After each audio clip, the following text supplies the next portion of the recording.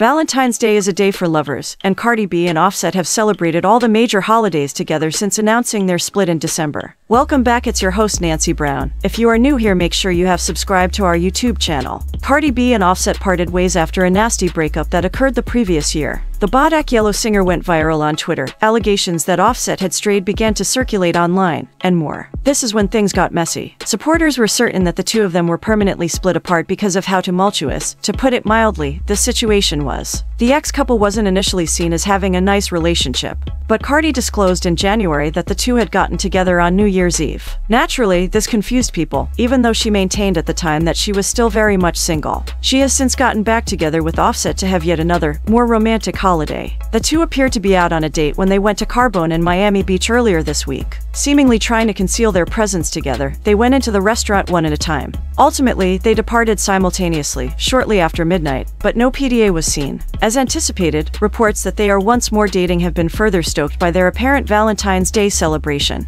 Cardi has been vocal about another high-profile romance, even if she hasn't recently disclosed anything about her current relationship status. Before the Super Bowl, she revealed her support for Taylor Swift and Travis Kelce in an interview with The Hollywood Reporter, describing them as cute. The two stayed booked for the same location on New Year's Eve and celebrated Christmas together in spite of the drama. Videos of the two having a good time together have gone viral online, suggesting that the night went on without major issues. Regarding Cardi and Offset's most recent events, fans are unsure of how to react. Some revisited a conspiracy notion that surfaced following the initial discovery of their Instagram unfollows. There is no concrete proof to support the theory that they were creating turmoil to draw attention away from Nicki Minaj's just-released album Pink Friday 2. But Cardi's relationship wasn't the center of attention. She also gave a preview of some new music that night. Cardi has been hinting at a potential 2024 release date for her album, which has long been anticipated by fans. Huh?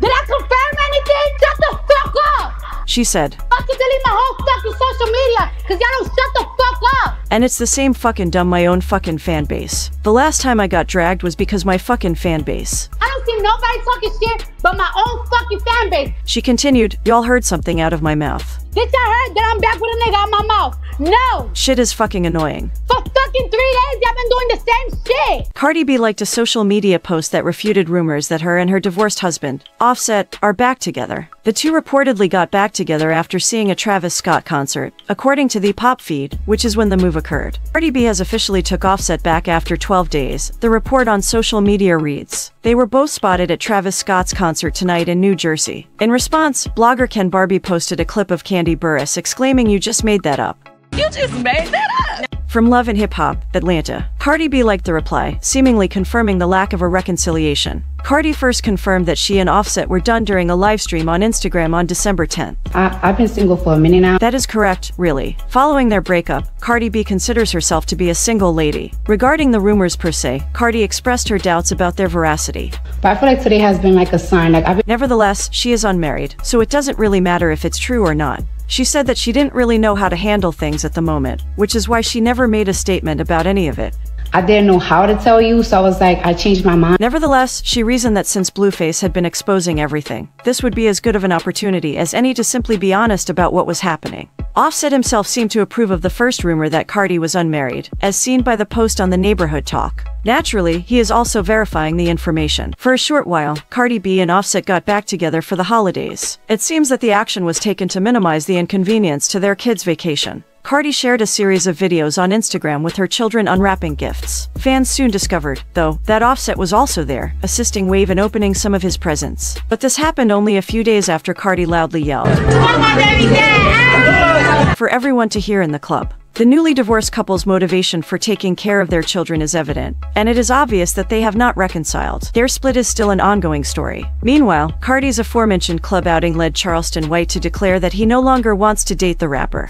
Baby, I don't want to go on a date with Cardi B no more. She out in the club saying, my baby dad! It's not her baby daddy, that's her husband. Why would a woman who be wronged by her husband go be wrong? She was dignified when they were together, why she can't be dignified now? You're somebody. Why you want to go back and be a ratchet? Raggedy bitch in the hole with your ass out. White said to his wife. After learning of Cardi's breakup from Offset, White first showed a great deal of interest in dating her. However, this enthusiasm has since reversed. Right, I fuck with the Migo. He began. But boy, I sure like to go on a date with Cardi B. She's fair game now. White went on, asking the hitmaker directly if he could take her out sometime soon. Why show like to go on a date with Cardi B? Cardi B, can I take you out? Listen, we can do a metaverse date. You go to a restaurant, I go to a restaurant clearly. White's willing to do whatever it takes to hit it off with the NYC native. I used to want 12 gold teeth for Christmas. I don't want 12 gold teeth no more. I want a 3-hour conversation with Cardi B. She's yet to respond to the offer. It does look like the performer's looking to start fresh amid the split. However, it's unlikely to be with Charleston White. After they recently split up, Cardi B has attacked her former spouse Offset. Bongos artist gave the Migos rapper a tongue lashing on Friday, December 15th, on X, the previous Twitter platform. At Offset wire and you and trust me, I'm take it there. She fired off in her initial tweet. Will try you when you at your lowest and your most vulnerable time, you out here feeling yourself, but trust me, the tables turn. She added in a separate post later. Cardi went on Instagram Live and continued to vent her frustrations on Offset, calling him out for treating her dirty and not being appreciative of her help. I really don't like doing the internet shit. You need to stop calling me. She vented. Cause you will fucking talk to a nigga and a motherfucker will play in your fucking face. Over and over and over again. Watch what I'm about to do.